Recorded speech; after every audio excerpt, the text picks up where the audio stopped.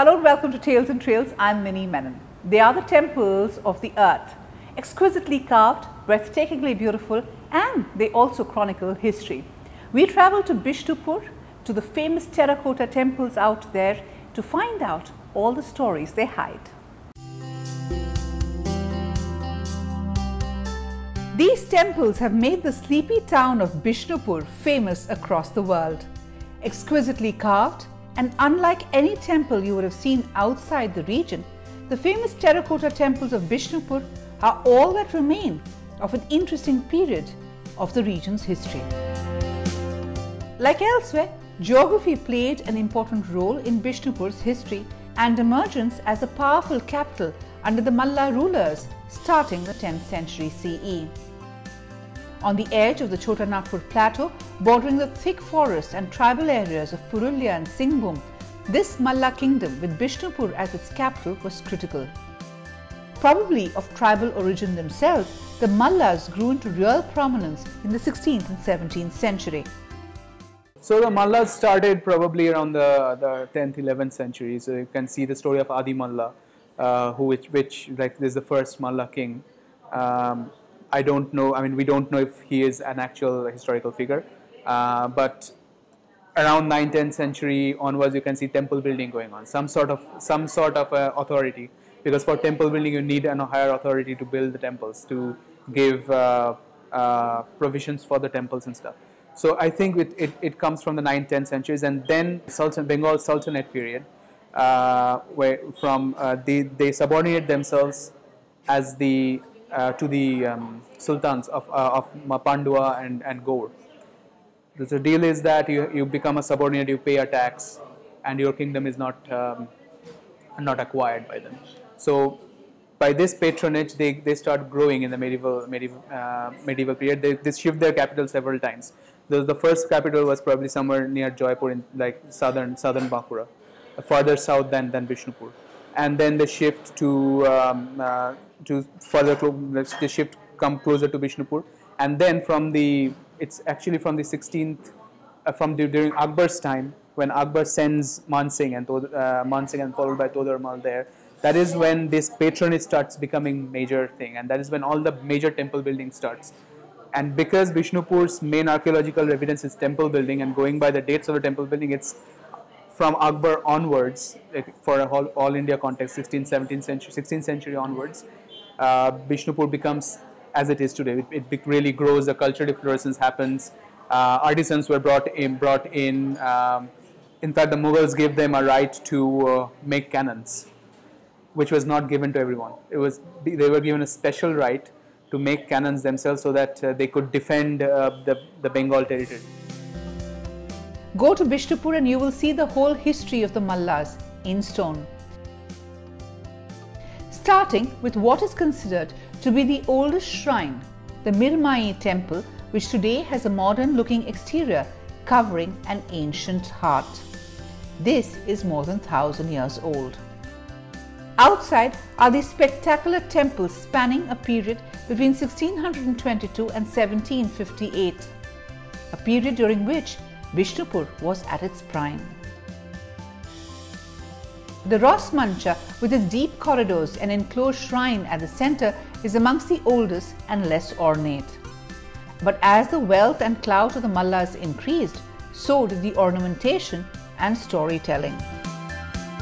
The art on the walls reflected a lot. Bishnupur kings were Vaishnavites, and after Chaitanya, Vaishnavism becomes big in Bengal. And again, the Mughals come in here because the Mughals were patronizing Vaishnavism in Bengal, because that was the way to reach out to the local elites. So that is when these artisans come in, and these huge temples were commissioned.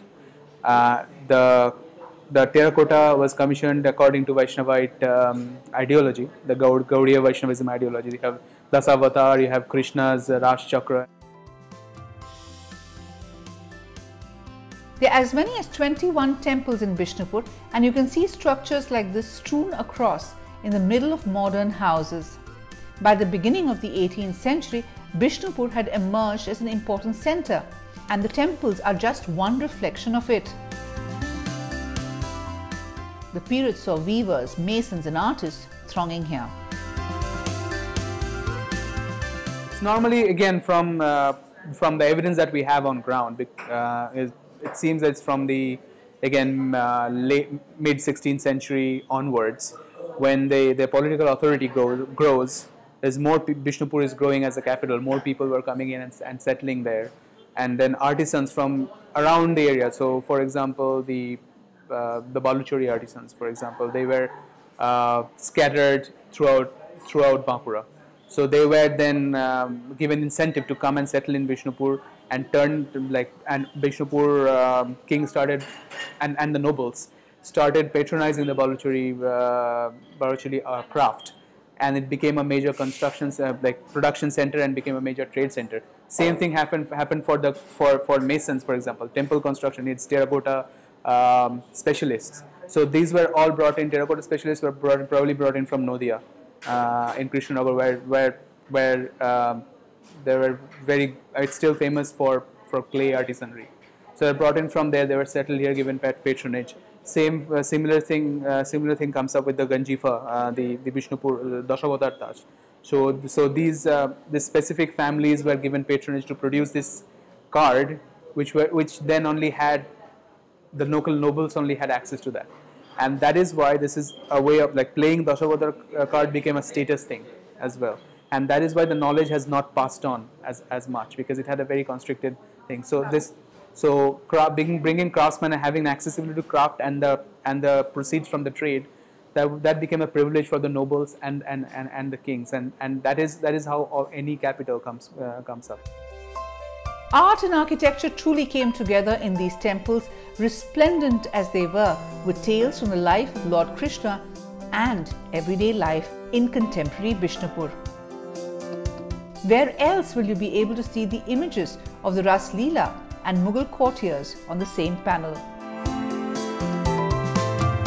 Interestingly, archaeologist Tathagat Niyogi believes that this tradition of capturing a contemporary narrative is not unique to Bishnupur or the Baluchari sari that this capital became so famous for. So the mallas, as most we know, is from what family history they made. So making family histories were also one way you can reach power. So they say that Adi Malla is the first king who came in the 9th, 10th centuries. But then the first king who became king of importance is Bir Hambir. So Bir Hambir is contemporary to, again I said, Man Singh. Man Singh gives him the right to hold Bishnupur, the Bengal border for Akbar, and he was given the right to make and build cannons and forge cannons and stuff. So he's the person who brings this court culture to him. So by that court culture, I mean it was also a move for legitimacy. So if you bring a Mughal court culture, you could give statuses, symbolic statuses to people. You could give a mansab, sub-mansab to someone. You bring Mughal symbolism in what you're wearing in the court and how you're organizing your court and all that. So you get that legitimacy as well. So Bir Hambir is the one who commissions the family genealogy, and he also brings the Mughal court culture. And the court ran as a mix of, it was an intersection of the Vaishnavite understanding of how courts and the social statuses, caste system should work. Also a Mughal influence. By that I mean how the court has to be organized as well. So they give patronage to the Brahmins according to the Vaishnavite status. But they also maintain the attire and everything in a Mughal way. They wear Mughal headdress and stuff. So this becomes big, and then this becomes perpetuated.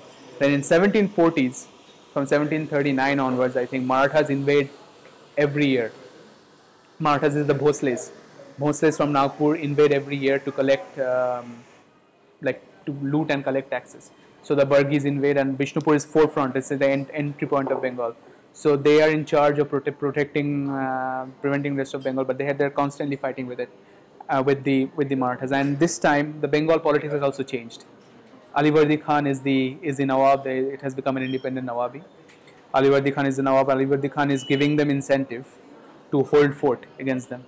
But then the Maratha invasion was so harsh and so frequent that the Mallas ultimately lose power. The Purulia Raj family falls first. Gaur Panchakot, their kingdom their capital is completely destroyed. Then becomes the towns of the Mallas. They lose power, and then Alivardi finally defeats the Maratha leader, Bhaskar Pandit in Nadia, and that is from 1745, 1746 to 1749. Maratha invasion becomes less and less. But by that time, the Mallas had already exhausted themselves, so they're gone from the scene. It's only Alivardi and then Sirajuddaula and the British were coming in at that time. After the heydays under the Mughals, the Mallas continued to remain aligned to the Nawab of Bengal. The rise of the Marathas and the frequent attacks, however, crippled them in time, and by the 20th century, the Mallas were pretty much wiped out. Today, the temples of Bishnupur are in need of repair. Many of the terracotta panels are damaged and need restoration. Meanwhile, even less remains of the Mallas themselves.